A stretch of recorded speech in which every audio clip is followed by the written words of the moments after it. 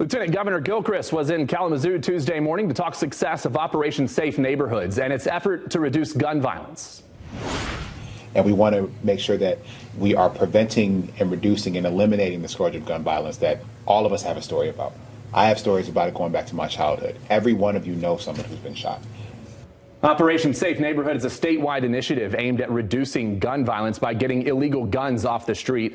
Since the program launched in 2021, Gilchrist says they have confiscated 599 guns. But the work doesn't stop there. He added that the state has invested $1.5 billion to support public safety efforts across Michigan. And Governor Whitmer signed 4 new gun laws to help reduce violence, including background checks, safe storage requirements, and preventing domestic violence offenders from owning guns.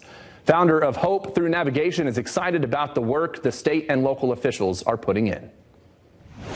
And most of the crimes that are happening with guns are in areas that are marginalized neighborhoods, and so it really is a crisis because it's going to affect your health. It's going to affect the health of your community. It's going to affect the health of the people that are being impacted.